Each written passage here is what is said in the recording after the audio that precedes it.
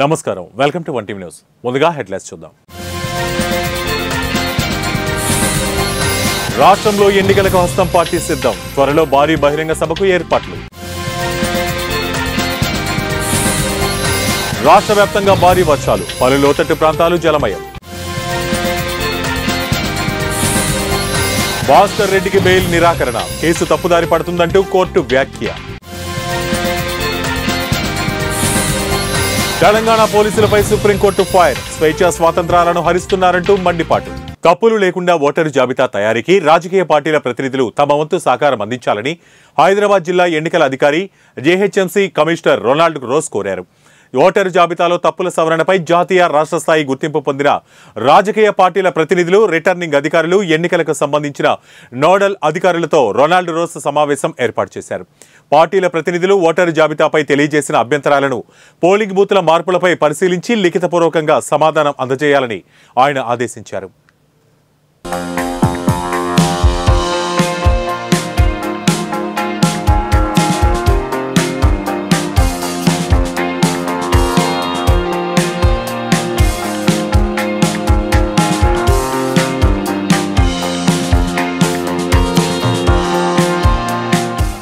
రాష్ట్రంలో ఎన్నికల శంఖారావాన్ని పూరించేందుకు హస్తం పార్టీ సిద్ధమైంది ఈ నెల 16, 17 తేదీల్లో హైదరాబాద్ వేదికగా సిడబ్ల్యూ సమావేశం జరగనుండగా 3 రోజుల పాటు దేశవ్యాప్తంగా ఉన్న కాంగ్రెస్ నేతలు రాష్ట్రంలో మోహరించనున్నారు 17న విమోచన దినోత్సవాన్ని పురస్కరించుకుని భాగ్యనగరంలో భారీ బహిరంగ సభకు ఏర్పాటు చేస్తున్న కాంగ్రెస్ ఏ వేదికగానే రాష్ట్ర ప్రజలకు 5 ఎన్నికల వాగ్దానాలను ప్రకటించనుంది बीजेपी ने जो हिंदुस्तान की रीढ़ की हड्डी है आर्थिक रीढ़ की हड्डी है उसको तोड़ दिया जो छोटे व्यापारी थे जीएसटी और नोटबंदी ने उनको खत्म कर दिया जानबूझ के खत्म किया और जब भी मैं इनसे पूछता हूँ आपके सामने सबसे बड़ी मुश्किल क्या है कहते हैं बेरोजगारी और मैंने छत्तीसगढ़ के चीफ मिनिस्टर से कहा देखिए छत्तीसगढ़ में अलग अलग स्किल्स हैं हर डिस्ट्रिक्ट में आप कुछ ना कुछ बनाते हो मगर जो छोटे बिजनेस वाले होते हैं उनको बैंक का पैसा नहीं मिलता उनको मीडिया का सपोर्ट नहीं मिलता और मैंने छत्तीसगढ़ के चीफ मिनिस्टर बघेल जी से कहा कि आपका फोकस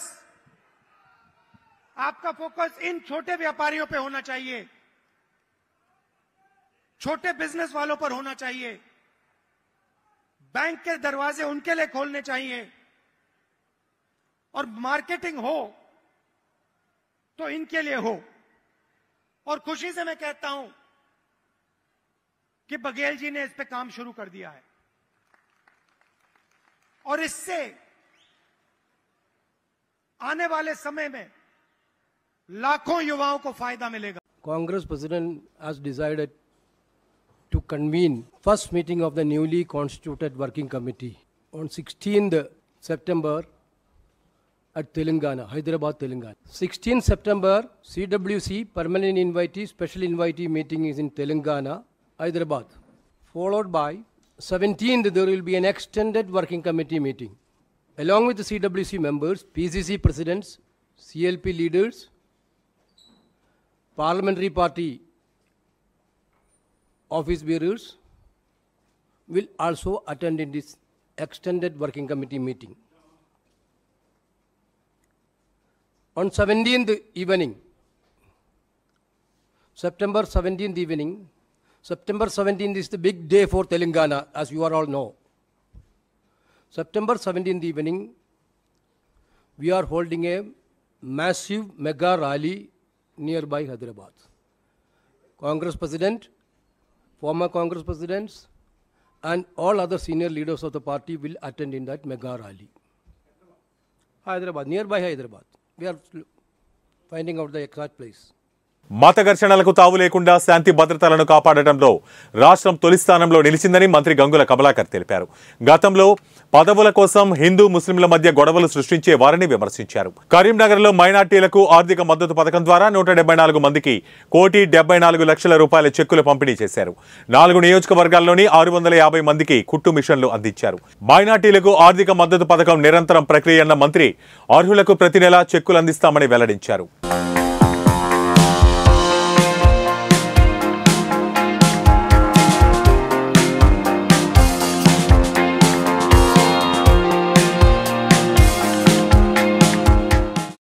తెలంగాణ ఎప్పుడు ఆంధ్రలో గొడవలైతే ఇండస్ట్రీ రావద్దని చెప్తుండే. కరెంట్ ఉండకపోవు, నీళ్ళు ఉండకపోవు, ఎక్కడ పోయినోడంగా మరో బీహార్ లాగా ఆంధ్రప్రదేశ్ చూశారు. తెలంగాణ రాష్ట్రం వచ్చిన తర్వాత ప్రపంచంలో గూగుల్ లాంటి కంపెనీ అమెరికాలో ఉంటే రెండోది కూడా మనం Hyderabad safe city, Telangana safe city అని గూగుల్ లాంటి కంపెనీలో హైదరాబాద్ వస్తుంది. రాష్ట్ర వ్యాప్తంగా భారీ నుంచి అతి భారీ వర్షాలు కురుస్తున్నాయి. హైదరాబాద్లోనూ కొండపోత వర్షం కురుస్తోంది. తెల్లవారుజాము నుంచి ఏకదాటిగా పడుతున్న వర్షానికి పలు చోట్ల లోతట్టు ప్రాంతాలు జలమయమయ్యాయి. పంజాగుట్ట, నాంపల్లి, బేగంపేట, అమీర్పేట, సికింద్రాబాద్, జీడిమెట్ల, కూకట్పల్లి, మలక్పేట, కుత్బుల్లాపూర్తో పాటు అనేక ప్రాంతాల్లో భారీ వర్షం కురుస్తోంది. రాష్ట్ర వ్యాప్తంగా ఇవాళ రేపు భారీ నుంచి అతి భారీ వర్షాలు కురిసే అవకాశం ఉందని హైదరాబాద్ వాతావరణ కేంద్రం ప్రకటించింది.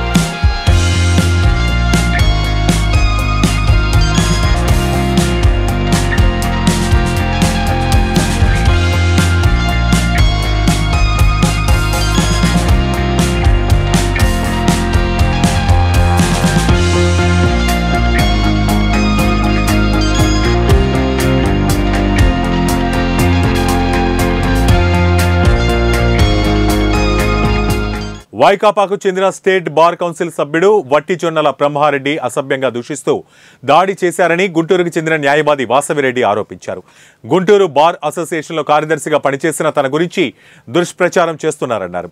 వృత్తిపరంగా తన ఎదుగుదలకు అడ్డుపడుతూ అదేంటని ప్రశ్నిస్తే అసభ్య పదజాలంతో బ్రహ్మారెడ్డి దూషించారని ఆమె చెప్పారు. ఎలా వస్తే చూస్తానని చెప్పేసి నా ఇది లేకుండా నేను వట్టిజొన్నల బ్రహ్మారెడ్డి అనే bar association state bar council member వట్టిజొన్నల Brahma Reddy నువ్వు ఎలా తెచ్చుకుంటావో చూస్తాను నిన్ను అని చెప్పేసి నన్ను అసభ్య పదజాలంతో తిట్టి మరి ఆ పైన కూడా పై పెద్దలందరికీ రాకుండా చేయడానికి అని చెప్పేసి నన్ను రకరకాలుగా ఇబ్బందులు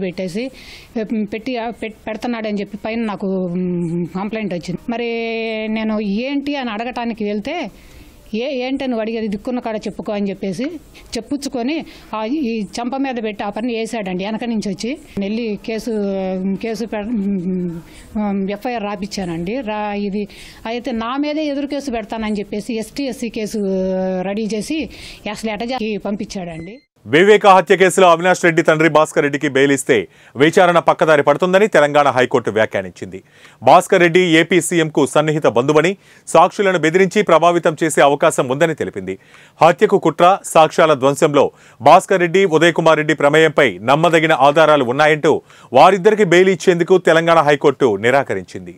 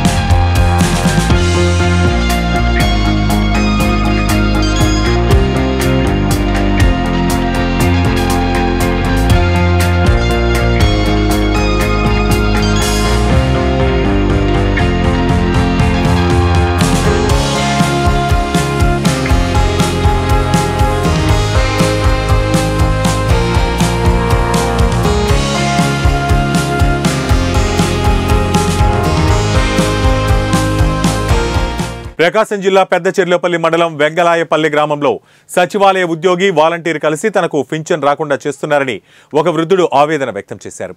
కరోనా సమయంలో 3 నెలలు తీసుకోనందున చెంచయ్యకు పింఛన్ ఆగిపోయింది. వెంటనే సంబంధిత పత్రాలతో మరలా వృద్ధాప్య పింఛన్ కోసం ఒంగోలు ఎంపీడీఓ కార్యాలయంలో దరఖాస్తు చేసుకోగా గత నెలలో పింఛన్ మంజూరైంది. అనారోగ్య సమస్యలతో హైదరాబాద్లో పిల్లల వద్ద ఉంటున్న చెంచయ్యకు వాలంటీర్ మనీషా ఫోన్ చేసి పింఛన్ మంజూరైందని చెప్పడంతో గ్రామానికి వచ్చారు. ఎంతో ఆశగా వచ్చిన చెంచయ్యను ఉదయం నుంచి సాయంకాలం వరకు చుట్టూ తిప్పుకోవడమే కాక పలు ఇబ్బందులకు గురిచేశారని వృద్ధుడు ఆవేదన చెందాడు.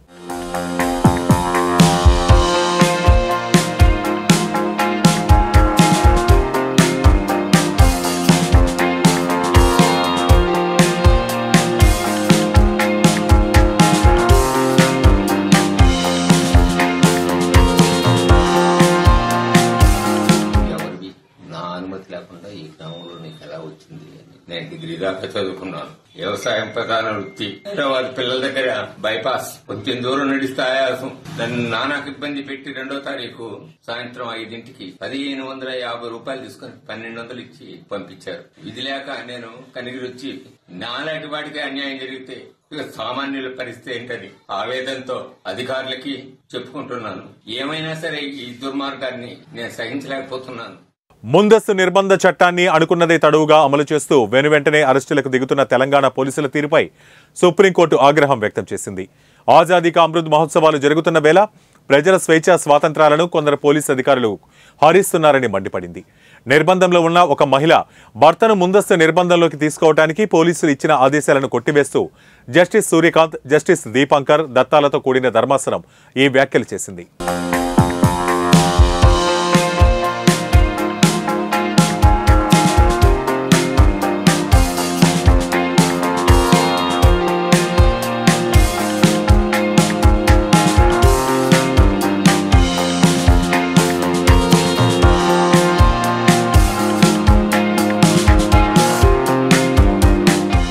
భారత్ జోడో యాత్రను ప్రారంభించి సెప్టెంబర్ 7 నాటికి ఏడాది పూర్తవుతున్న సందర్భంగా దేశవ్యాప్తంగా తొలి వార్షికోత్సవాన్ని ఘనంగా నిర్వహించేందుకు కాంగ్రెస్ సిద్ధమవుతోంది. అందులో భాగంగా దేశంలోని 722 జిల్లాల్లో పాదయాత్రలు చేపట్టనున్నట్లు ప్రకటించింది. భారత్ జోడో యాత్ర దేశవ్యాప్తంగా తమ కేడర్ను బలోపేతం చేసేందుకు తోడ్పడిందని ఏఐసీసీ ప్రధాన కార్యదర్శి కేసీ వేణుగోపాల్ చెప్పారు. సెప్టెంబర్ 7 దేశవ్యాప్తంగా తమ పార్టీ రాష్ట్రాల చీఫ్లు, ఎమ్మెల్యేలు, ఎంపీలు, ఇతర ముఖ్య నేతలు, కార్యకర్తలు సాయంత్రం 5 గంటల నుంచి 6 గంటల మధ్య భారత్ జోడో యాత్ర చేస్తారని చెప్పారు.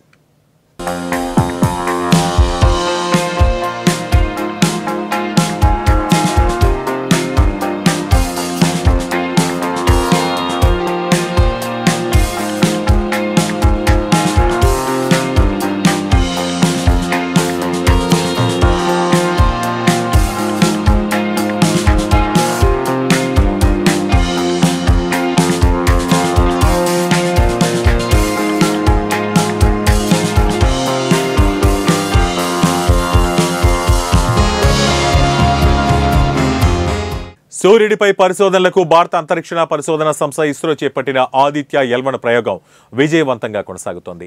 ఈ తెల్లవారుజామున 3 గంటలకు దాని భూకక్షను మరోసారి పెంచారు.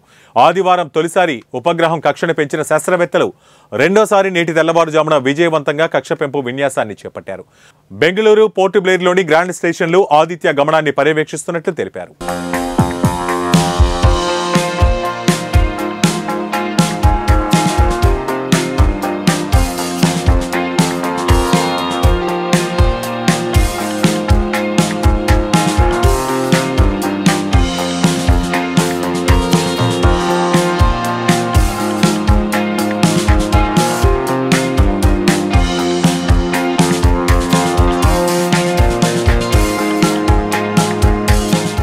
ఇవి ఇప్పటివరకున్న బులెటిన్ అప్డేట్స్. మరిన్ని అప్డేట్స్తో మళ్ళీ కలుద్దాం. Until then keep watching 1TV news. ప్రతిక్షణం ప్రజల పక్షం.